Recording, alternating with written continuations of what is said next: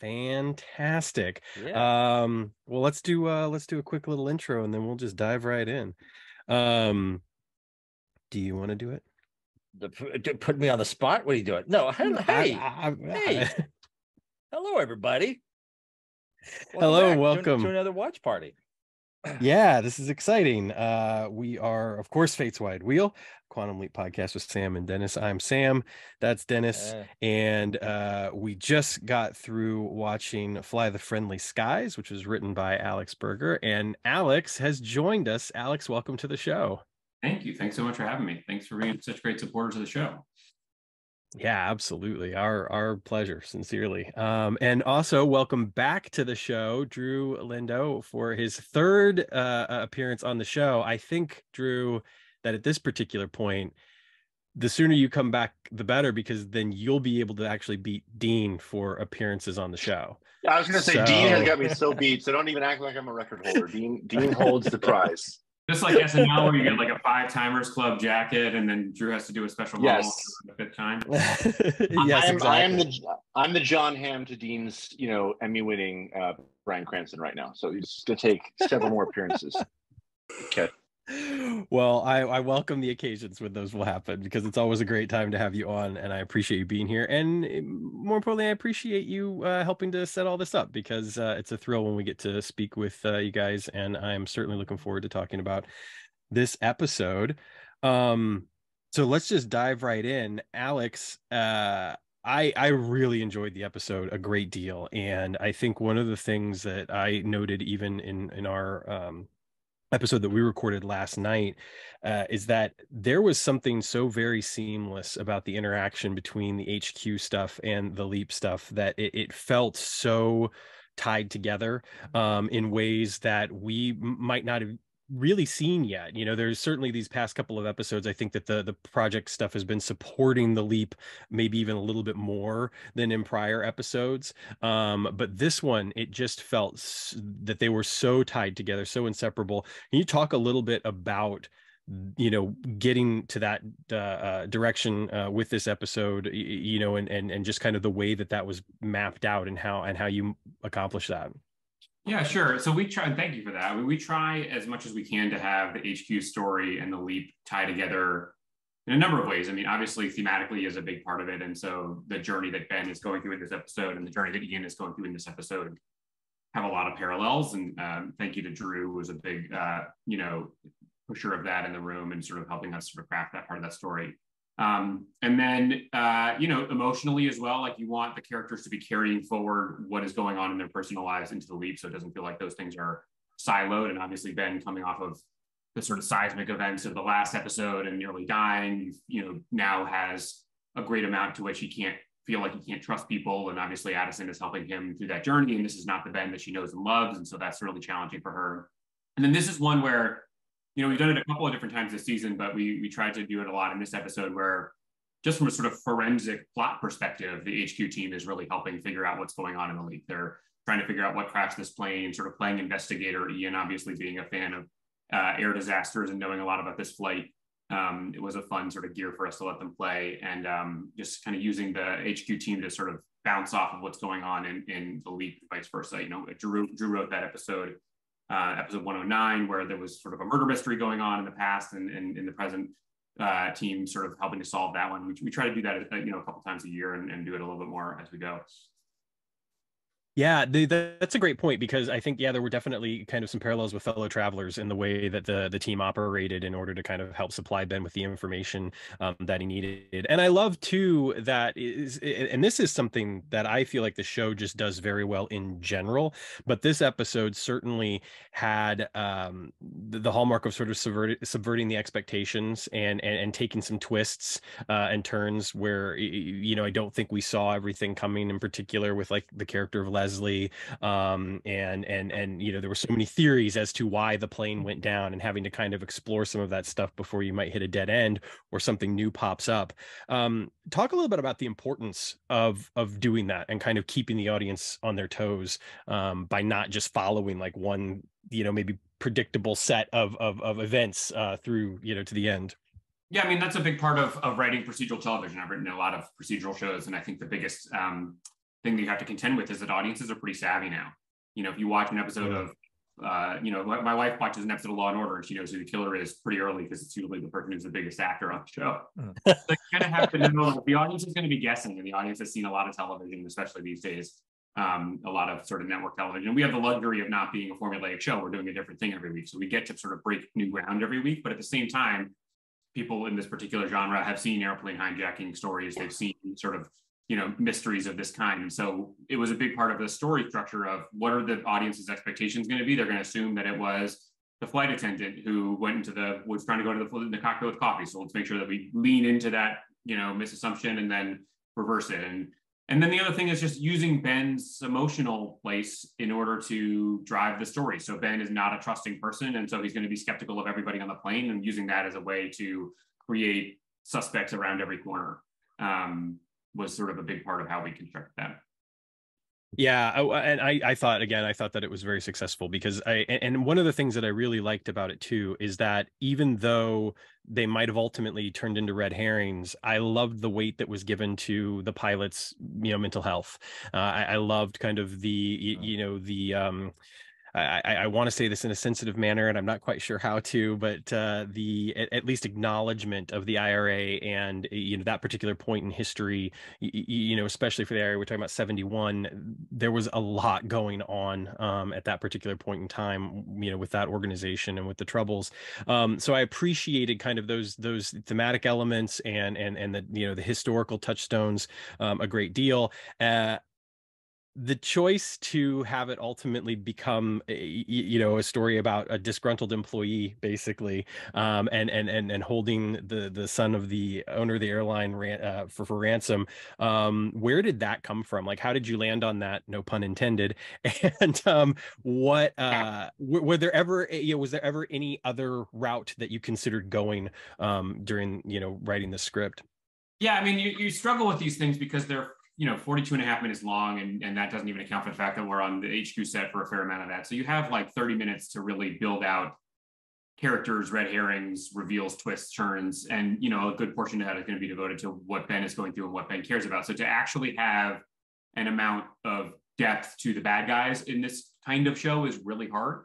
And so for us, we wanted it to feel like something that felt like it came from a place of character, that felt like it came from a real place. And if we just made them sort of faceless, nameless bad guys from TBD terrorist group, that's not really a thing that we really want to represent on our show, because that's not really what we do. But also it doesn't feel like it comes from a real emotional grounded place. We would have loved to have, and we had more story about who these hijackers were and their backstory. I mean, obviously there's like a very quick allusion to the fact that they're dating. And we had a little bit more about who the gunmen were and sort of they had been laid off, and a lot of backstory to that it's just there's no time for, unfortunately. Sure. So the challenge is just doing it in as efficient way as possible. And obviously we wish we could have done more, but this was the best we could do for the amount of time that we had. Yeah, the thing is for me personally, I love the fact that so much time is spent on character and that at times I feel like we've been treated to these wonderful moments for our series regulars, and our leads, obviously. This episode, no exception. The parallel journey, as you mentioned before, that Ian and Ben are on over the course of this episode feels extremely important. And without giving anything away, and Drew seems to be really, really good at this, so we're going to test you. How important do you view these character moments for Ian and Ben, especially going into the finale? Very. I mean, look, excellent. You passed the test. It's always, I think it's always a thrill for us to get to put other characters in the imaging chamber. This show is so siloed between, sort of the Ben Addison story and then what's going on with the rest of the characters. And obviously Caitlin gets to kind of float between those two. But it's, we got to get Jen in there earlier, and we've got Ian in there. And it's hugely important to us and to get more of the depth of those relationships, because Ian was Ben's best friend, and they miss Ben in a different way than Addison, but there's still a pain there that they feel when their best friend has disappeared, and sort of obviously we tried to speak to that with the sort of the likeness about the trivia team, but obviously they're going a lot more profound than that. And it was again, I mentioned that Drew was really sort of proponent of let's make sure that we earn that story and feel like that's something that they're going through over the course of the whole episode, so that when they finally show up and play hero in that final act, it feels like a part of their journey over the course of the episode. And Mason obviously knocks it out of the park and did an incredible job with it. Yeah, I completely agree. I think, Mason's work in general has always been superb, but there was something about their journey in this episode that I really connected with. And I felt like the mirroring of that in Ben's journey, it just felt important, and I felt like it was very well done. The fact that we've got these two people who are having kind of a crisis of faith, and for different reasons, and yet in similar ways, and then seeing them together. I mean, again, the characters are just have become so important to me. It felt like a big payoff, quite frankly, seeing Ian and Ben, sitting there together and interacting. The decision to inject the script in general, but in particular those moments with so much humor. Can you talk a little bit about that? I think I'm just allergic to seriousness, just as a writer, and I love, sort of. I come from character-driven procedurals. I worked with Martin on Blind Spot for 5 years, which was more and more over the course of the sort of deeper part of the show, very comedic. And I think Quantum Leap, the original incarnation and the reboot are so infused with the lightness. And so to me, it's just like you kind of have to find those moments. And it can be a dark subject matter, obviously. And so the challenge is finding ways that the characters can be funny without feeling like they're glib or they're not taking the stakes seriously. And there were places where there were some jokes that we pulled back on because the moment was really serious. But, we are blessed with a cast that can pull off a joke during a serious moment. And so I feel like you can give, Ray or any of the rest of this cast something funny underneath, a very serious high stakes scene, and they're going to nail it. Yeah, we obviously have an incredible guest cast, including, our Corey, who was like so funny. Drew can speak more to that because he was on set for the episode, but like just really brought to life that relationship and that sort of odd couple dynamic.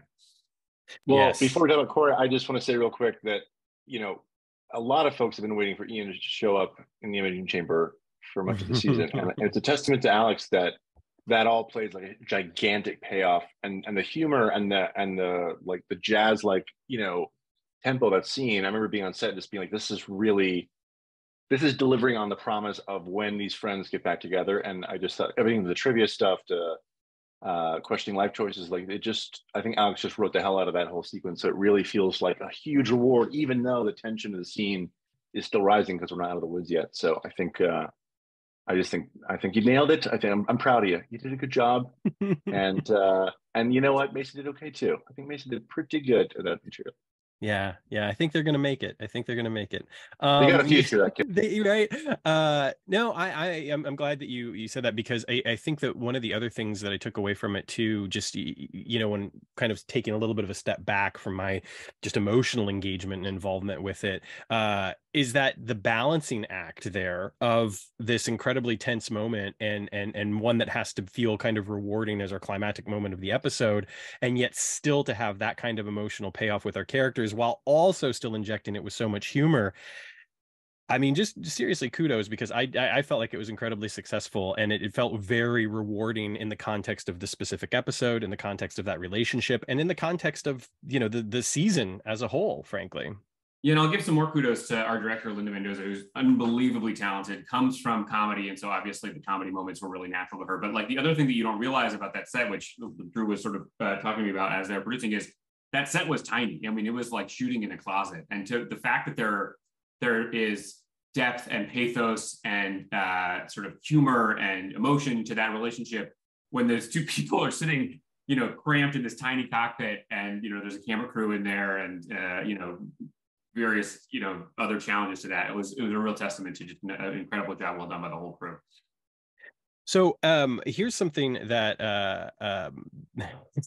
that was mentioned by my co-host last night when we were recording. So I'm going to let him jump in at any point so I don't, massacre his idea here. But one of the things, do you want to do it, Dennis? Yeah, sure. I'll jump in because some people are asking this in the chat, and so I'll just ask this question more broadly. Like, can you talk about like the thought process of what it means to take Ziggy offline and for it to almost not matter?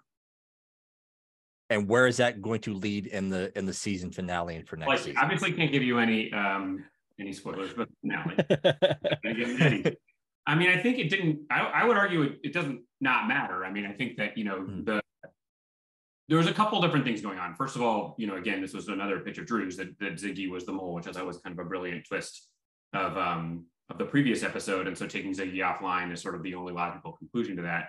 Obviously there's some things that we can do without Ziggy. We can locate Ben. We located Ben in the pilot without Ziggy being back online. Like we sort of made a decision in a room that that's something that can be done. But not having AI to sort of speed up the decisions makes a big difference for the decision calculus as you're trying to weigh choices. And I think what was even more important to us than the sort of plot moves of Ziggy says there's a 65% chance of this failing was the emotional resonance for Ian's character, because it was so personal to them when this accusation comes down that Ziggy is corrupted, and it's sort of like almost like a part of them, and then realizing that it's not the code that makes them talented, it's them, and that the team can't do without them, not their code.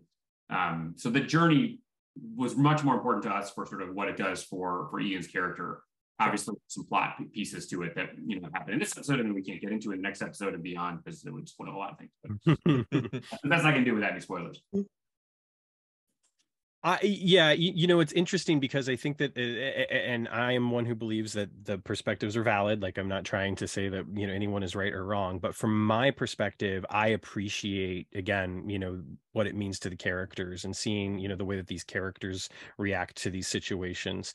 But I do think, again, that there is that other valid perspective that sometimes there are elements of the plot that people want to either have resolution for or have a little bit more about.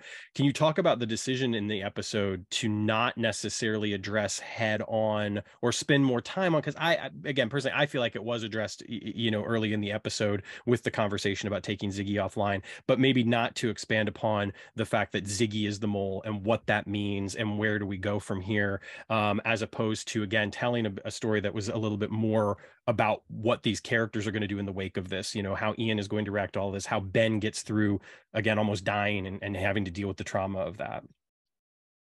There's some of that I can't really talk about because it gets into the finale. And then, I think a large part of the answer to most questions when you're asking, why didn't you get into this, is just time. Like, it would have been great to do a whole sequence about Ben being stuck at a fork in the road and not having Ziggy in order to guide his decision, or the team sort of digging into what it means that Ziggy is the mole. But like, obviously we talk about how, Martinez is a step ahead of us because of Ziggy. And so we get into it a little bit, but like, you just don't have the time to really go that deep. But Drew has his hand raised so politely. Yes, indeed. I do. Back on the clock, just like the writer's room.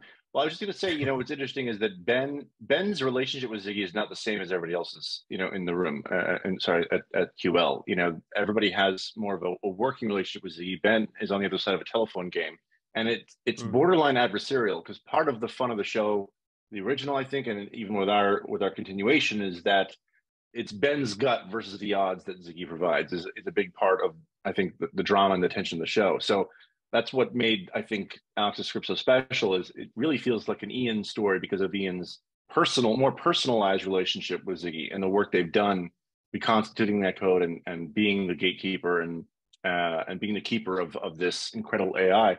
So it really feels like an Ian story more so than like Ben sitting there wondering about, Ben's on the ground in the time and having to make these improvisational life or death decisions. And the character we've been developing over the season has learned more and more and it's what Alex wrote in the story, which is that he has to sort of trust his heart when it comes down to these split-second decisions. Whereas Ian really has to wrestle with, what is my place and what can I do when I don't have this thing that feels like an extension of my abilities and my own personality. Yeah, and again, I mean, I feel like that's something that I was really attracted to over the course of the episode, because it feels weighty, and it feels like that in a way it ratchets up the stakes for the characters going into the finale, and in particular with that leap out, right? I mean, the leap out, who are the two people that we see are Ben and Ian. Alex, talk about that. Here's something that I'm curious about, because I don't necessarily know how it always works. We've talked about this a bit with the classic series, and I think we've talked about it a little bit on this one, but did you write the leap out, or was the leap out written by Margarita for next week?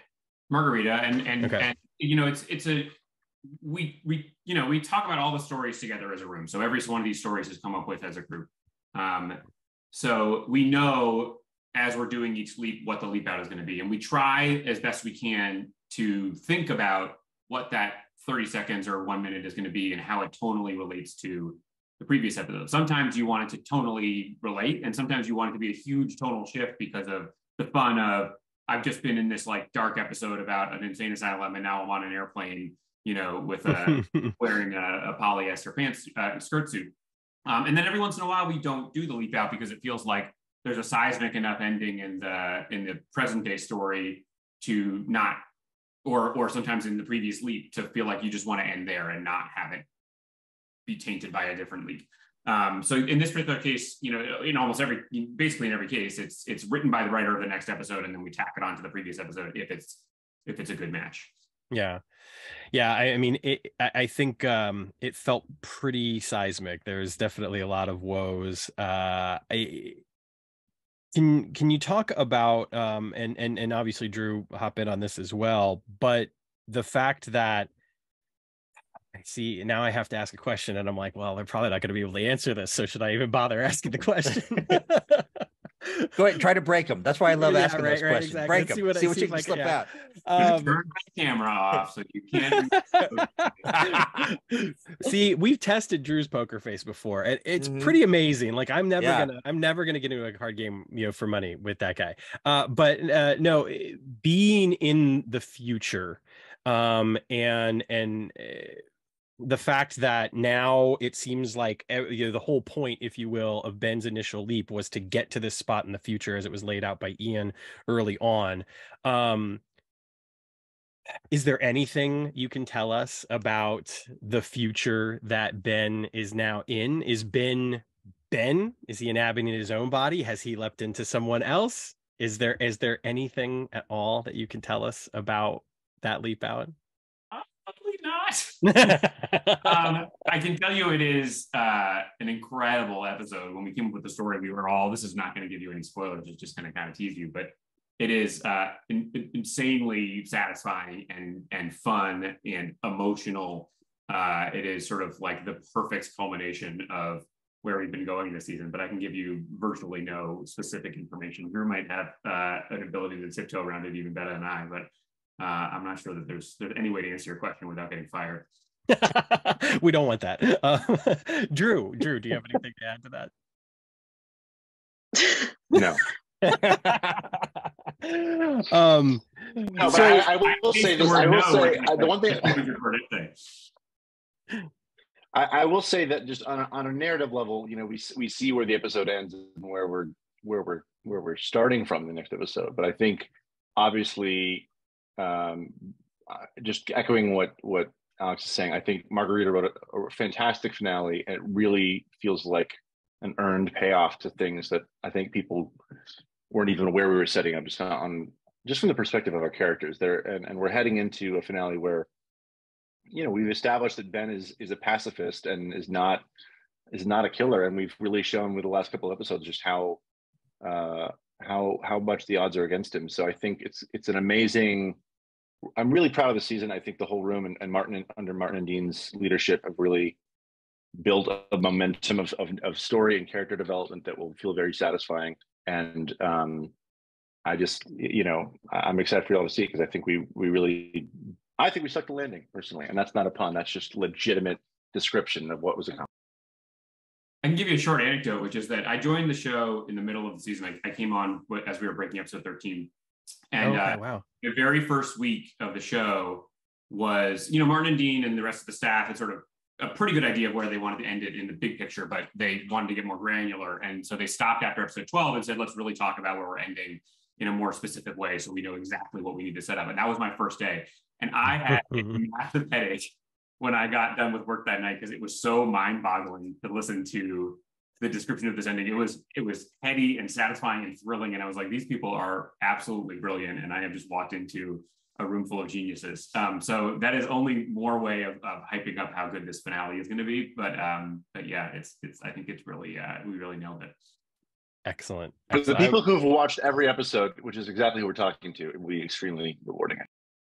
I am so looking forward to it. Well, it's bittersweet. I don't want the season to end, and yet I am, I'm so looking forward to this.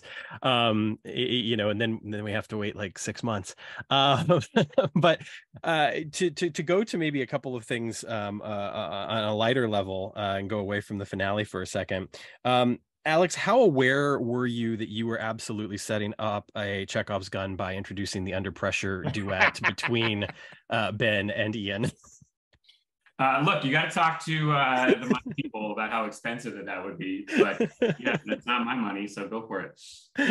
I really hope it could happen.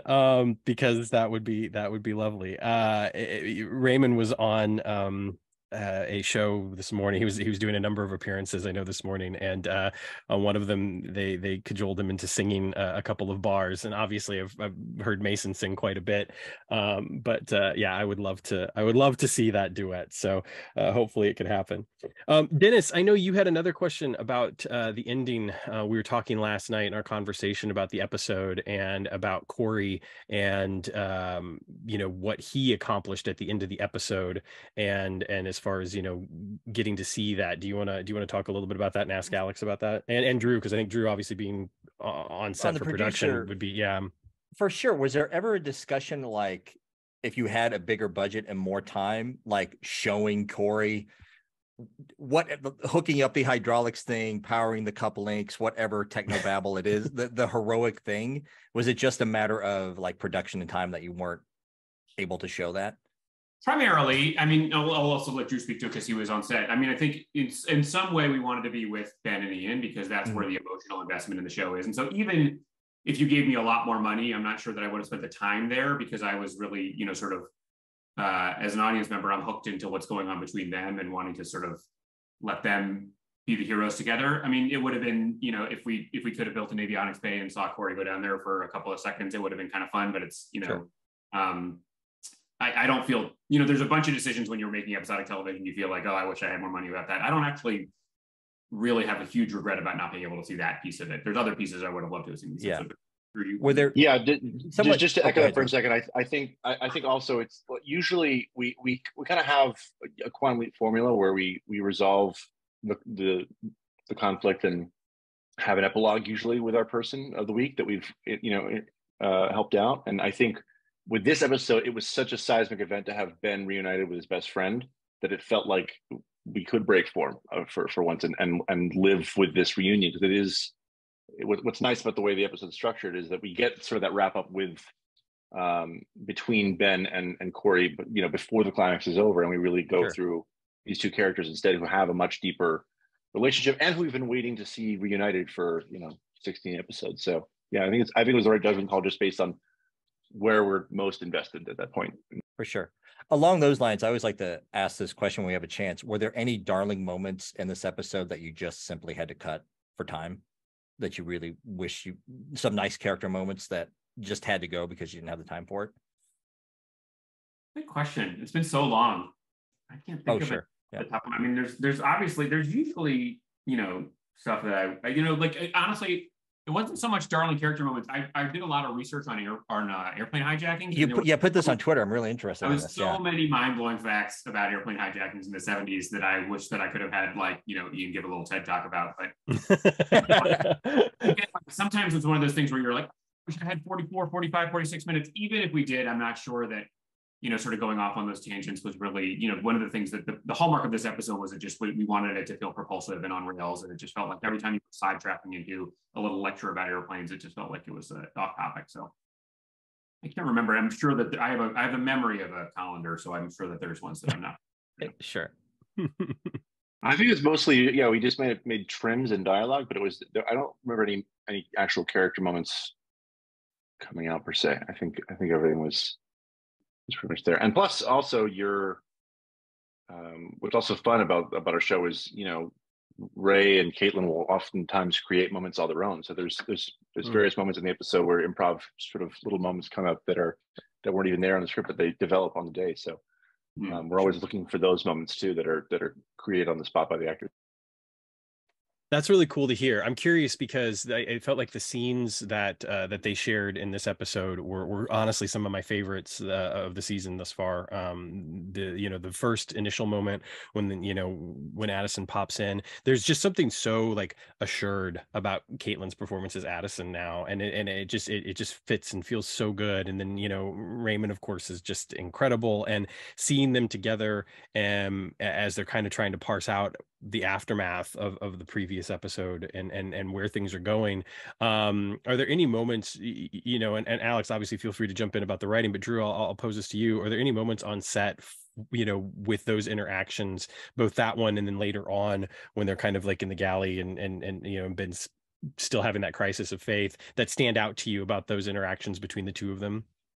Well, the one you mentioned actually does stand out, because I remember a couple days before we shot the scene, Ray read it and was like, I want to spend just another beat with this, because it was they had just shot. I mean, keep in mind, when we're shooting these episodes, they're just going back to back. So you get a week off, but our actors don't. So, Caitlin had been sobbing over Ray's bloody body, only a couple of days prior, and they had lived through that moment. And so I remember Ray asking, can we go, can we extend the scene a little bit to just let it breathe more Sure. and land in the fact that they want that Addison is also carrying the weight of these leads to some degree, almost as much as Ben is. And so we adjusted the scene just to give them more of that moment.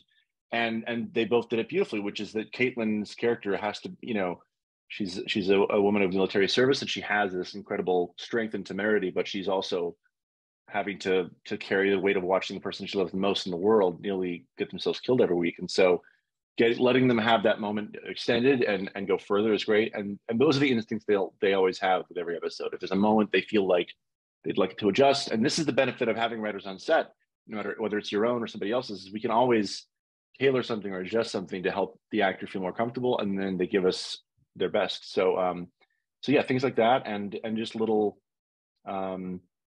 moments. I mean, Caitlin always comes up with them. Even just Ray grabbing the telephone and speaking to her over the telephone in front of that was all Ray, but these are just, that's the collaboration we do, is that, they get this amazing script that's full of these great new things they get to do, and then they bring themselves to it and want to innovate and make the scene feel as alive as possible. And they do. That's fantastic.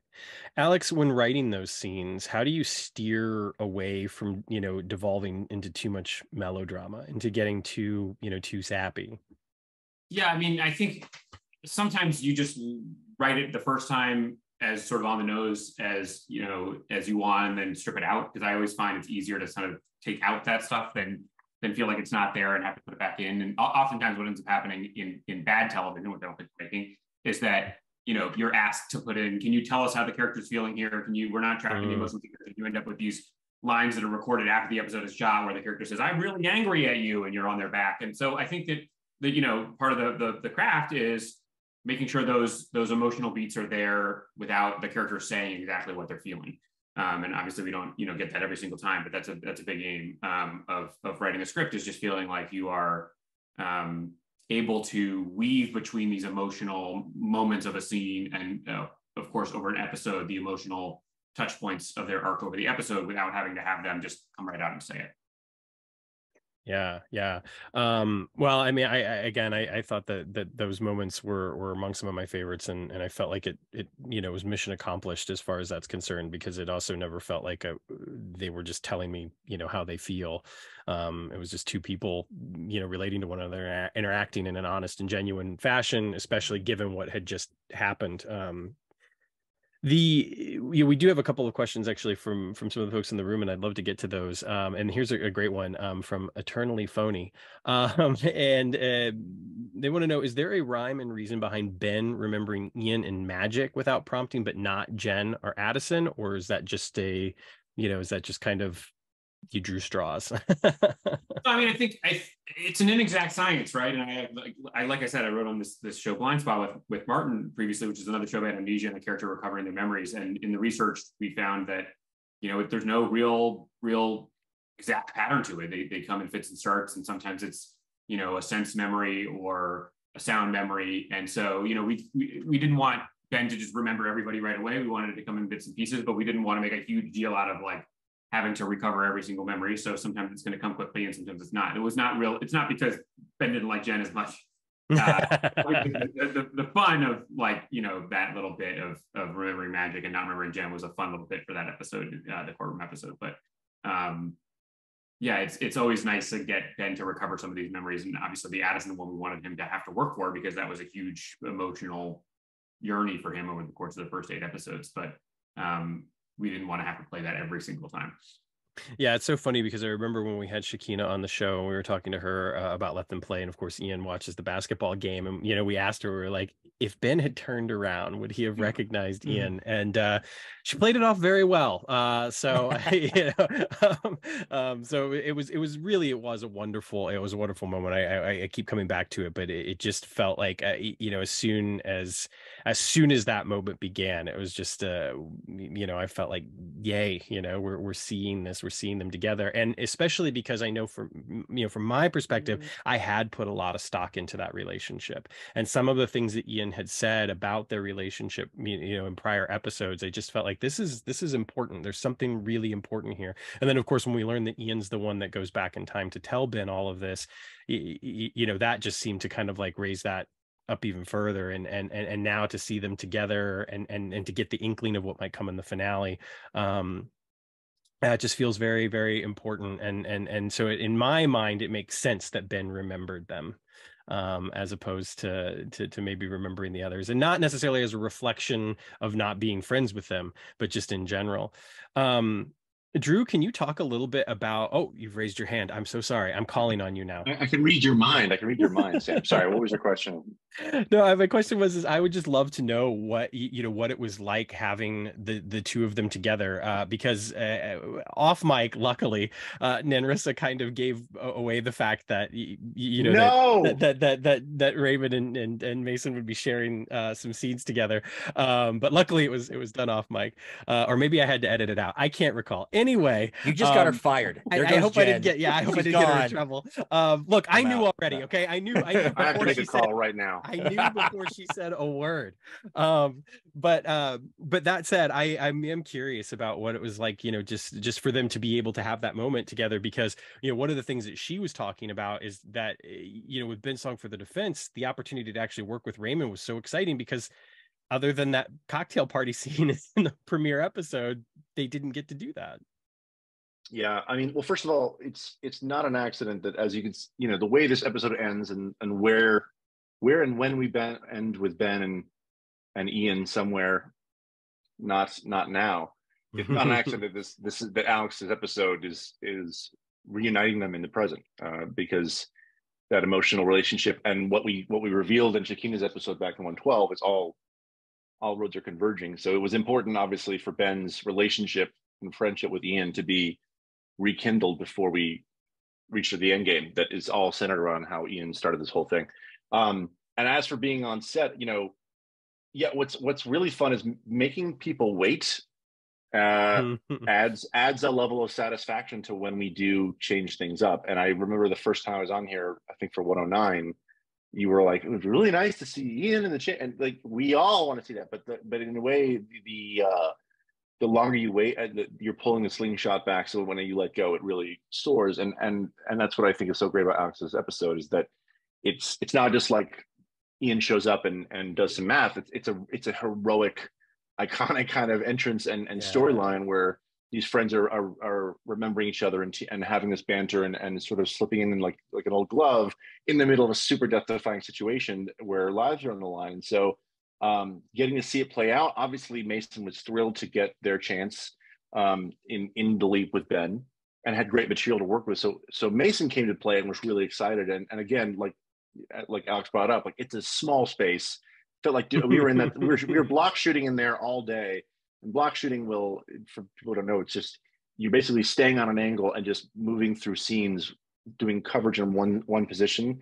So you'll shoot like 5 different, 3 or 4 or 5 different scenes in one position, switch over here. And usually you do one scene at a time, you move on. When you're block shooting, you're just sort of in never time because you're just still on this. You're like, are we going backwards? Did we do this already? So there's a lot of that going on that day where people got a little loopy, but we were all just so entertained watching Mason and Ray play off of each other and all that wonderful dialogue that Alex had written for them It just brought so much energy and so much chemistry. So there's all these things we imagine and we claim on screen, and we get a chance to back it up, show it.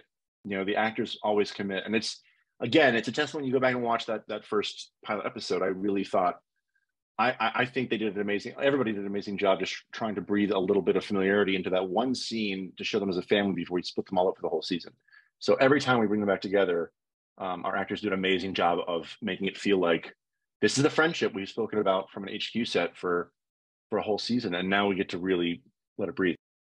Yeah, it's, you know, and it also makes it remarkable too. I think that the way that the relationships have evolved over the course of the season in general as well. Like it seems like Jen and Ian have gotten closer as the season has gone on, because there were, like you say, there were relationships that were very well established early on. Like Jen and Magic's relationship, like I knew what that relationship was, you know, since day one pretty much. But the way that we've seen, like, you know, again, Jen and Ian's relationship evolve as the season has gone on has been really nice. Are you all excited over the prospect now of going into season 2 to do that even more, to get the opportunity to have these characters like grow even more together, maybe apart, maybe, you know, to really just have the opportunity to you know, to keep breathing life into them? Yeah, I mean, Alex? we obviously can't get into any of the specifics. I will just say, Sure. in general, as you know, Drew and I have worked on a lot of shows over the years, and like that's the fun, is as you get deeper into the show, you get to breathe so much more life into these characters, really show their depth, change them, and grow them. And that's the great part about how, you know, this wasn't the case about episodic television really when the first Quantum Leap was on, and you know, to a large extent, mostly, and even before. But now, you know, audiences get so invested in these characters, they want to see them grow, they want to see them change, they want to see them evolve, they want to see them grow up.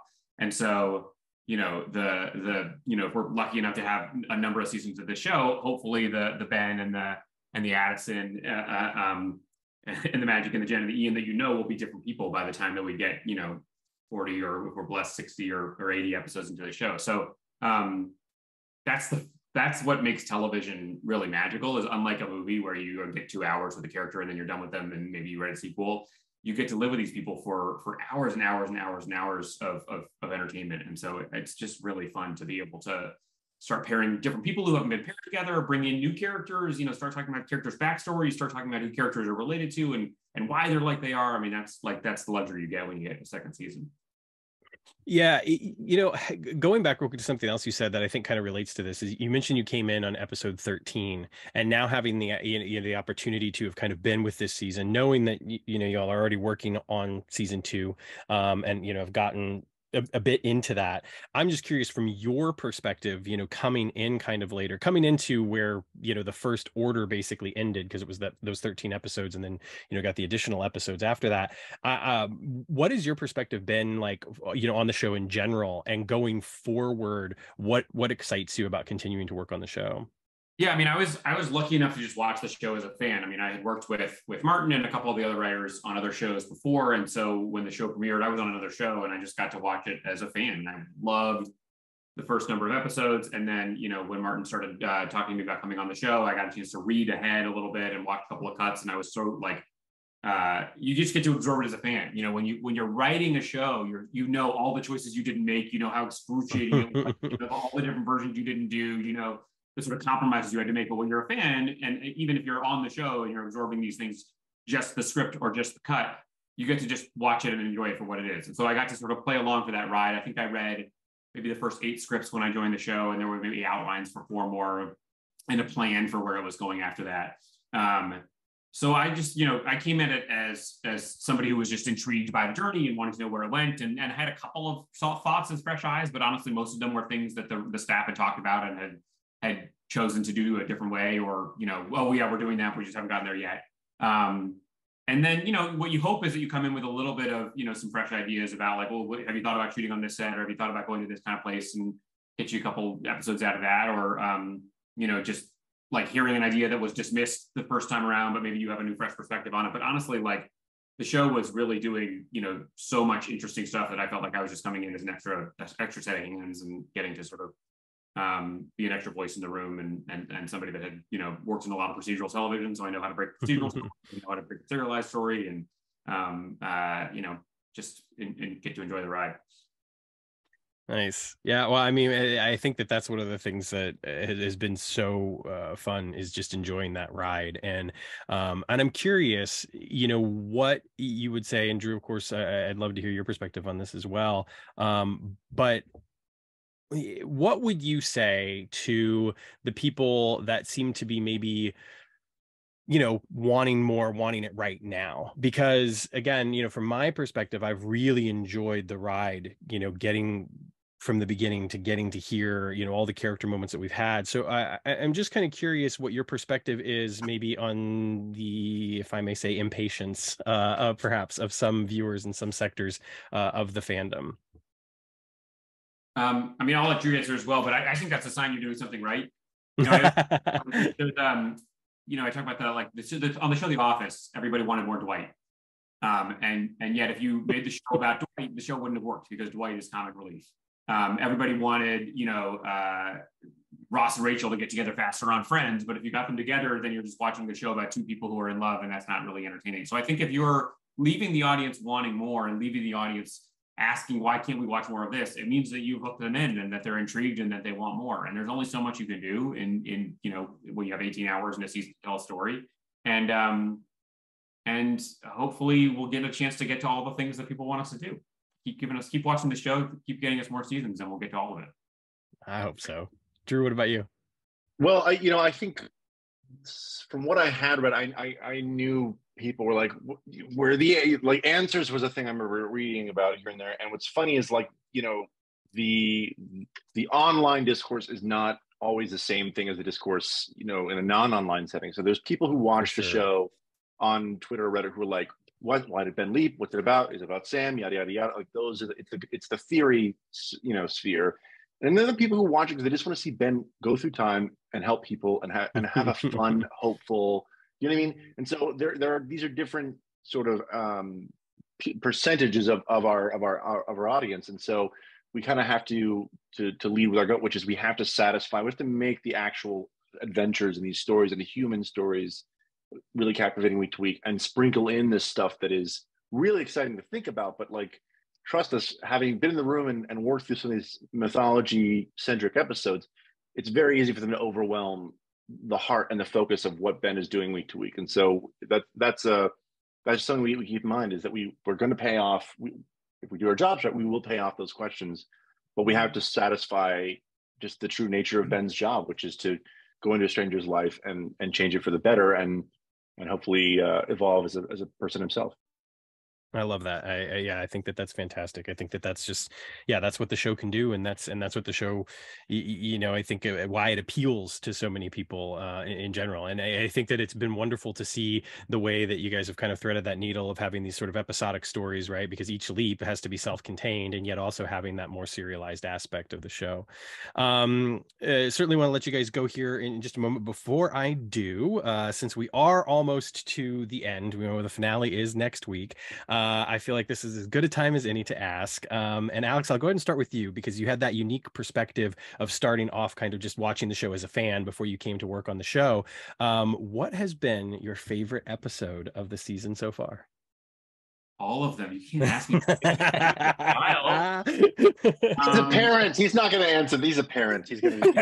Right. I like when we, I like when we do what you're not expecting. And so as I came in as a fan, seeing us go to the Old West, I was like, oh my gosh, that's incredible. Like television budget. And then Leap Down Repeat, I'm always a fan of a Star Trek. It's like going to break the rules. Fellow Travelers, as a fan of just like any good music-based episode, and then just the ones also that feel like they're about something, whether that's a Let Them Play, or right after that you do Family Style, which is a representation that you don't see a lot on network television, and then just listing more. But like the USS Iowa episode, the battleship episode came about. Obviously, we had the story that we wanted to tell about Addison's father, but I go to the USS Iowa with my kids all the time. Oh, wow. And so I mentioned that there's a way to shoot on a battleship, and that kind of became something that we could run with. So it was fun for me to get to see like this like little weekend activity that I get to do with my kids become an episode. So I think I listed like half the season. But the ones are also all my favorites. No, that's totally fair. Drew, what about you? Um, it's weird. I mean, I should probably plead the fifth as well as to like a favorite, but I think for me it's more I have favorite people that Ben met this year or that I met this year, on set. I mean, I produced 5 episodes this year, and um, so for example, for me, it's like meeting John Chafin on 103, meeting Deborah Ann Wool on 109, meeting an amazing young cast in 112 in Shakina's episode, which was really fun, and 115, Ben Song for the Defense, Deandra Lyle was fantastic. Oh, yeah, she was as awesome. Vicky. And in 17 here,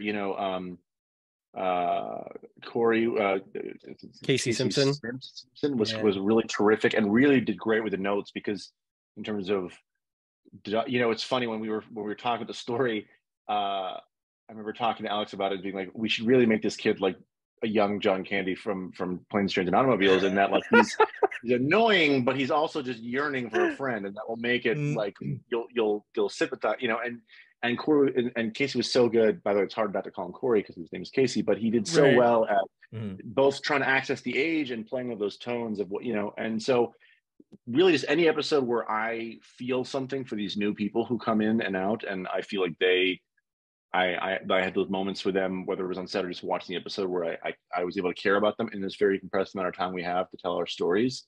Those are the ones that stick with me the most. I'd say it's just the people that come in and leave a little mark on the show, because they're all leading characters for a week at a time, and they really love coming to work on the show. It's really fun to work with those actors who come in and feel a part of the family, and Ray and Caitlin really set that tone and make them feel like they really are part of that fabric.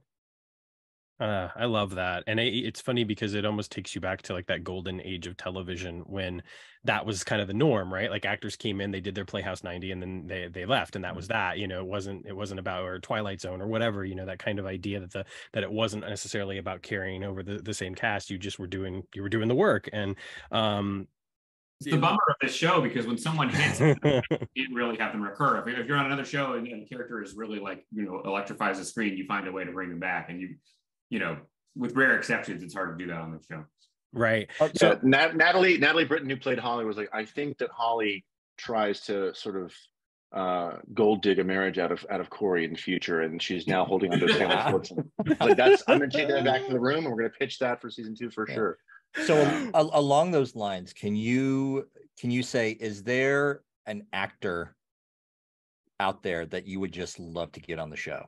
Like you have an episode in mind, or you have a character in mind, you don't know where they fit in an episode, but you want to get this particular actor on the show? There's one that I'm writing. Yeah, there's one right now, so I can't say, but super excited. Right. I hope we're able to get them. I think it's going to work out. So tune in like a year and you'll see it. Oh, fantastic. So here's my last question, then I'll throw it back to Sam to wrap up. So you had 3 episodes in a row, and I think this episode broke the streak unless I missed a reference. You had 3 episodes in a row that had Back to the Future references. Is there one particular writer in the room who is always like, oh, we gotta throw in the bit, or is it just like a collective energy in the room of we're just like Back to the Future is just like the collective energy? What did you say, Drew? I'm sorry. We get paid to do product placement for Back to the Future, and the account had filled up, and so didn't do anymore. Have you been on the Universal Studios Backlot Tour? I mean, clearly there is product integration happening on Quantum Leap every week, but no, I think it is maybe the best time travel story ever put on screen. So why wouldn't we? I agree. Reference it once in a while, but it's hard not to. I mean, if you hear the numbers 1955 in a row, you're going to think of Hill Valley. So that some of these things become just inescapable in the lexicon. Sure.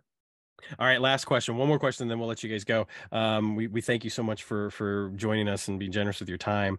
And that question would be, if you can, is there a time and place that you would want to go?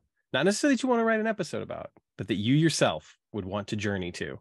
You don't have to put anything right or anything like that. You just get to go, for a day, hang out. Any when, anywhere.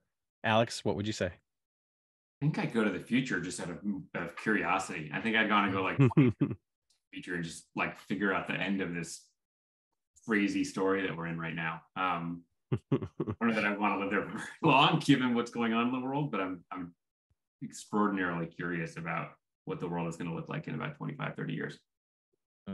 Absolutely. Drew, what about you? I'm the exact opposite. I would go far, far away before the internet age, when before we were infected with this horrible disease that is the World Wide Web. You're gonna go like back Yeah. before the printing press, like just get as not far that away far from- back. Not that far back. Somewhere with decent music, but I mean, I think, yeah, I would go back. I would definitely go back. I think just because I think we are all craving more tactile human connection than we've been settling for in the digital age. So a romantic era of the past, but I can't choose one because they're all fantastic, I guess. I hear that. That's definitely how I feel as well. Gentlemen, thank you so very much. Alex, thank you for joining us for your first time. Congratulations. I thought the episode was great, loved it, and hope to have you back again sometime. Thank you both for all the support for the show. It's really fun to hear you all digging it so much. Absolutely. It's all true. Drew, thank you so much for coming back. Thank you for your kindness. One thing that I've said, and I will say again, is that everyone that we have met connected to the show has been so incredibly kind and so generous and just really, really wonderful. And you all are clearly passionate, intelligent people, and we really enjoy your work. And so thank you for sharing your time with us and giving us a peek behind the curtain and entertaining us beyond even what you put on the screen. So thank you for that. Thank you. Thank you both, and enjoy next week. You're gonna have lots to talk about. I can't wait. All right, guys, take care. Thank you so very much for joining us. Dennis, what else you got? Anything else you got before we wrap up and put this thing on the internet for all to hear? No, see, I think we're now in an awkward thing right now. Is like we've let Drew and Alex like go on, but they're hanging around because they think that the thing is not over with. So they're just hello. Right? No, I literally started to do this, and then Sam said, "And Dennis, anything else you want?" And I was like, "Oh, we're still in it." Okay, so no, yeah. So we did. Are we free to go? Yeah, you so are you're free to go. Thank you. I promise you, Drew, we will not edit this out. He was already gone. We got to get our groove better together. Yeah. Part of our charm that we don't have our groove together. So sorry, eternally phony. We didn't get to the question about the Game of Thrones nod, if that was the organic in the end with the set design of this week's episode. Oh, I didn't catch that. Oh, it was in the chat. But it was, yeah. I mean, I I didn't catch the nod. Okay. Yeah. Okay.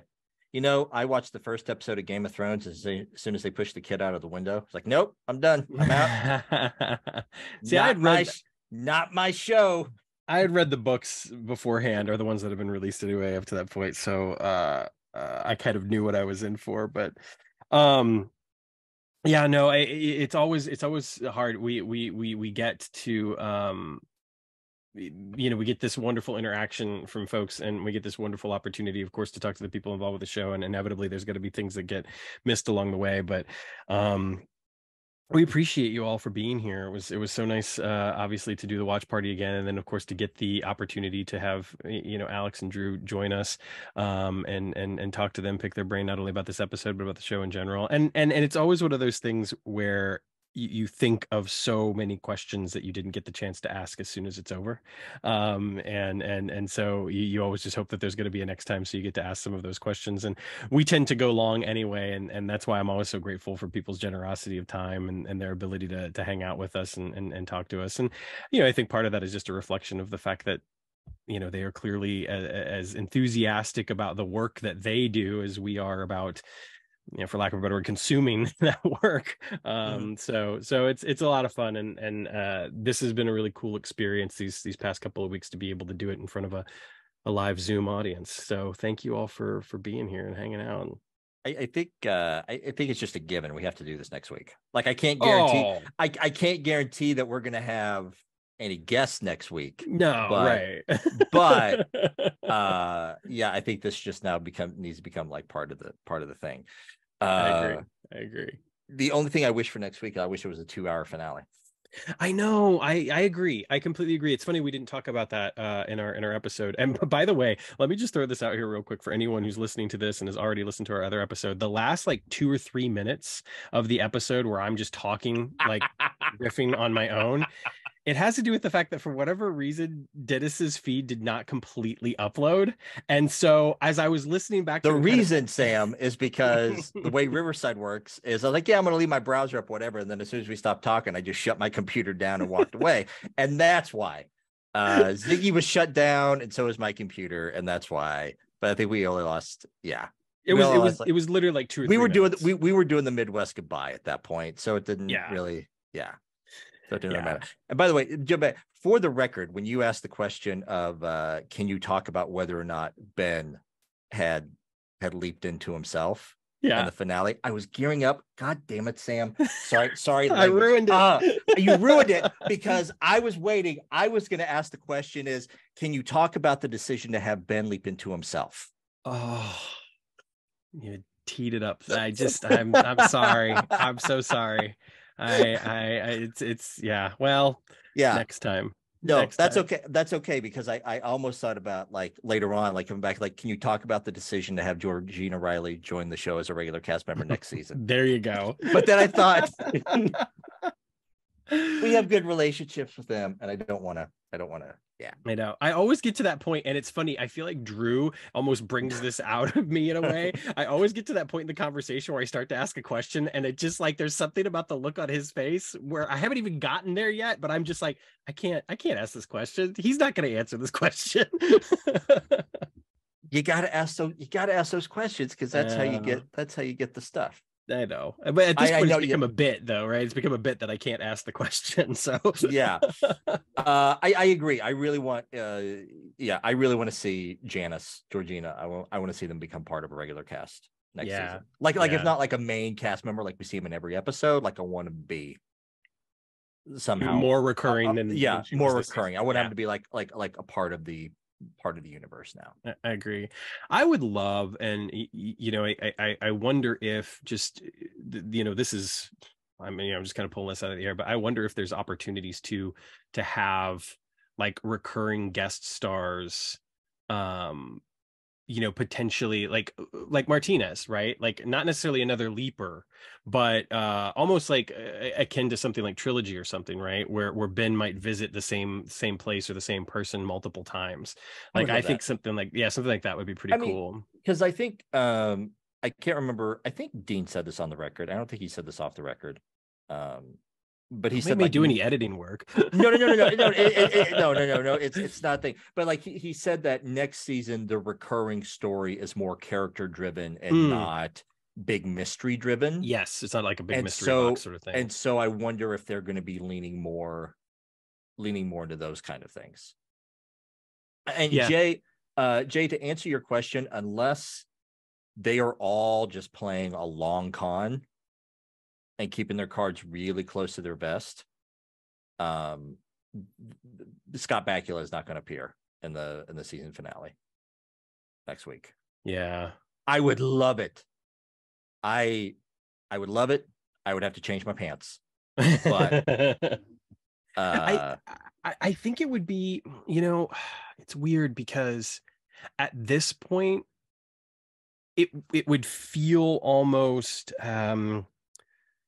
I don't want to say a throwaway, because anything like if Scott appears for 1 second, it wouldn't feel like a throwaway. And yet at the same time, because I don't necessarily think it's a part of the story they're telling right now, I don't know how that would work or how that would fit, or if that would be something that would appeal even to Scott, right? Because we know that, based off of the pilot script that he read and the little involvement that Sam had and the direction or lack thereof for the character of Sam after that, it didn't really appeal to him. So I would kind of almost feel like they would have to have something big to say like, okay, you're just going to be in the last like 30 seconds of the episode, but this is what we're going to do next season. Like, I feel like it would have to be something big.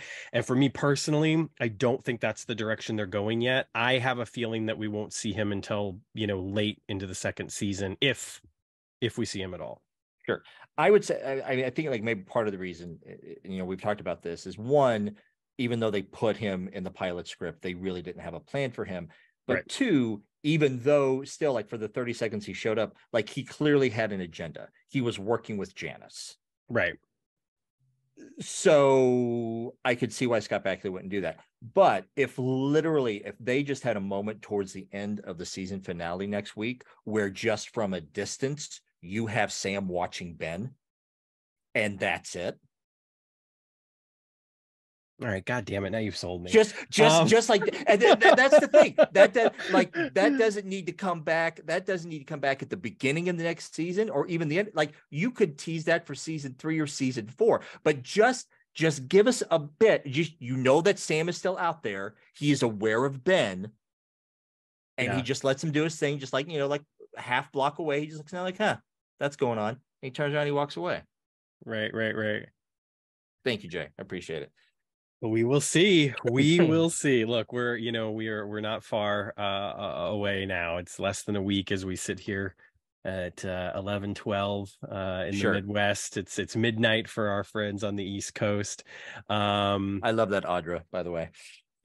Yes, yeah, right. Deep faked into star-crossed.